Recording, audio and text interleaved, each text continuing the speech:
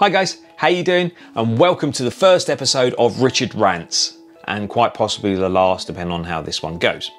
So, before we start, I've got to, for legal reasons, read a disclaimer to you. Okay, so bear with.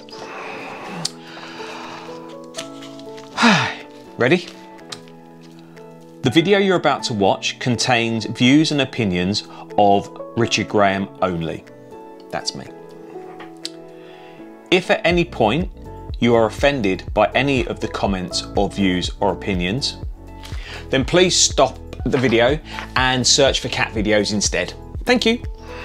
There you go, legal disclaimer, I'm all sorted, we're all covered. So what are Richard's rants? Well, there are a lot of things that annoy me in the world. Some of them I would consider quite normal, that annoy quite a few people. And there's some maybe niche ones that maybe I overreact to. However, I'm not worried about expressing my views about said things that frustrate me. So I thought, you know, let's test this. Let's film a couple and see if you agree with me and whether these things I'm just blowing mountains out of molehills, or whether you actually agree with me and you find them frustrating too. So here we go then. First one is about being prepared. So what do I mean by being prepared? Well, example number one.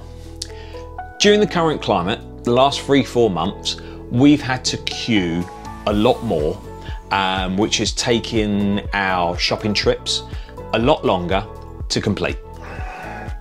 This hasn't been helped by those that aren't prepared.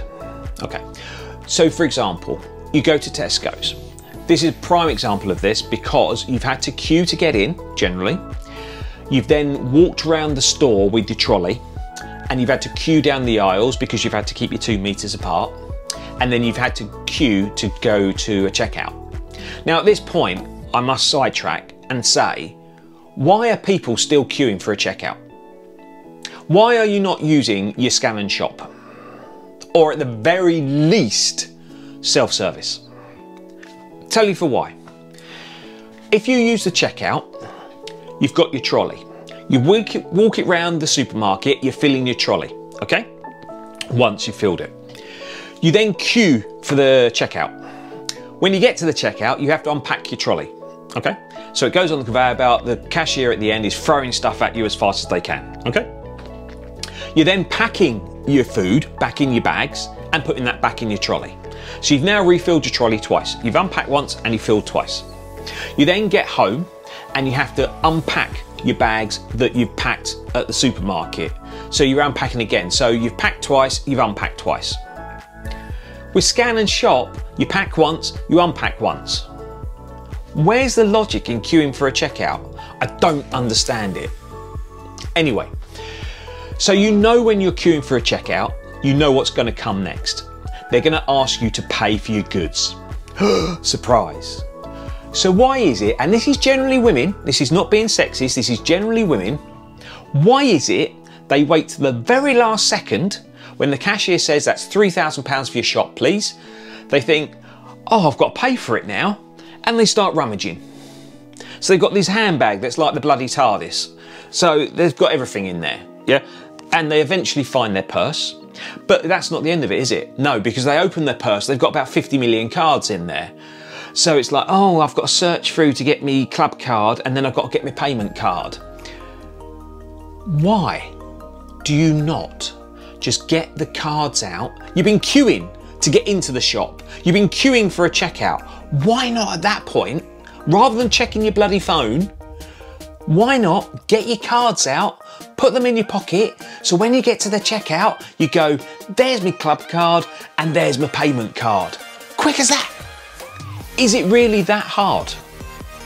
Especially at the moment, you've got more time to think about it, because apparently we're in unprecedented times. That's another thing.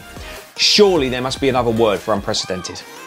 Every news channel you listen to, every interview, every interviewee, these are unprecedented times. This is the unprecedented outbreak. This is unprecedented job losses, blah, blah, blah.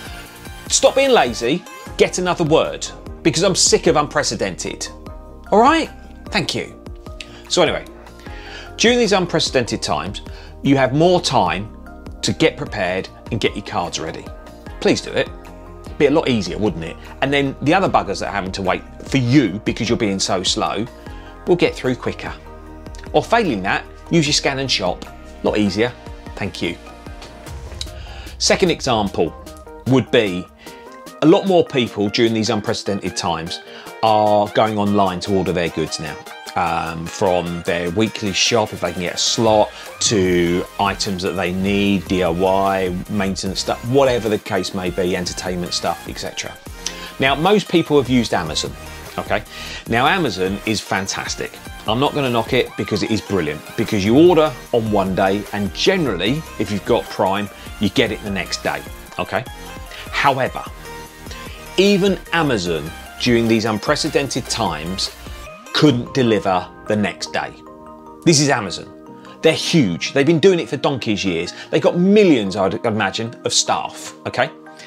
So when you order from a small independent shop or someone who's just online, don't imagine that they're going to get it next day, because it's not going to happen, okay?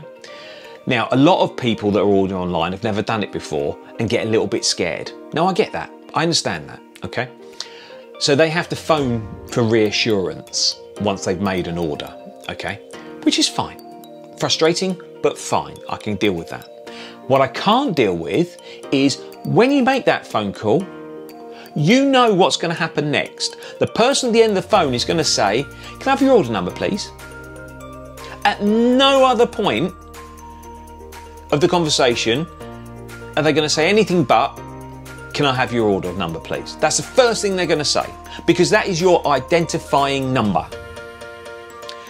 So why is it then, when people phone up, "Yeah, I ordered such and such online yesterday, I just want to see what's going on with it, please." Okay, that's fine, no problem at all. "Can I have your order number?" "My what?" "Your order number." "Oh, hold on, let me just find it for you, hold on." 5 hours later, they finally talk through various different numbers and finally get to their order number. Surely you know that is going to be asked for first thing of the conversation. So get your order number ready. Or if you don't know your order number, write it down. Or if you can't work your phone properly and you can't talk and scroll at the same time, write it down before you make the phone call.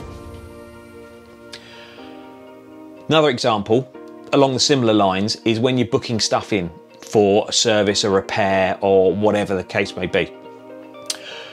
Generally speaking, the conversation goes like this. "Hi, I want to book my car in for a service." "No problem at all, sir. Can I take some details? What's your registration number?"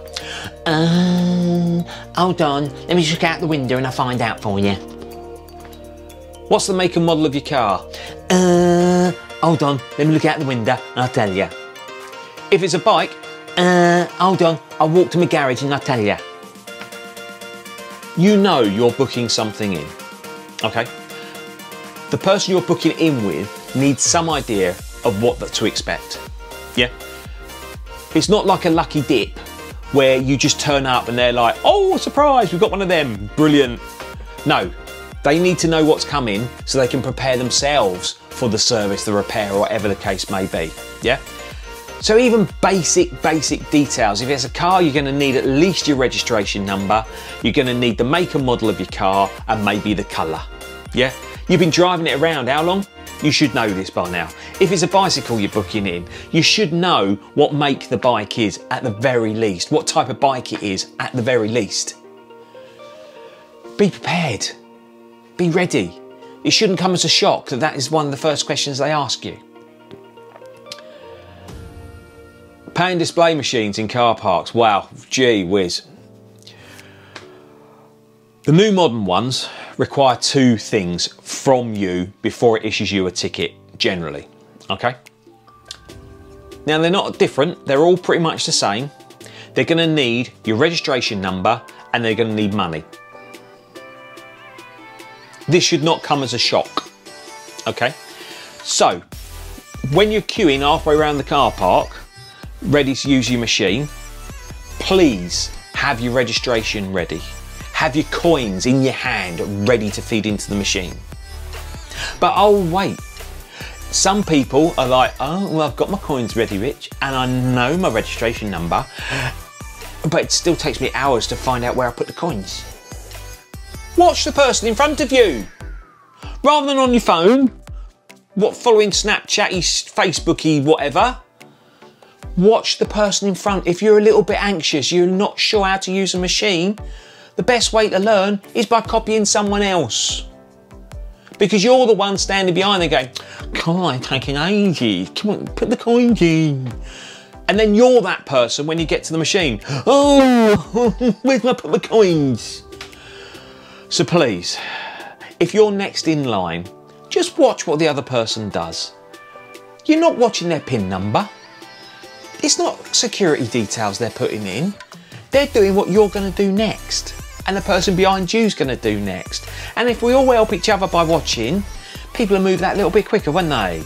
And then I won't have to stand behind you for 10 minutes thinking, why on earth did I have to get stuck behind you?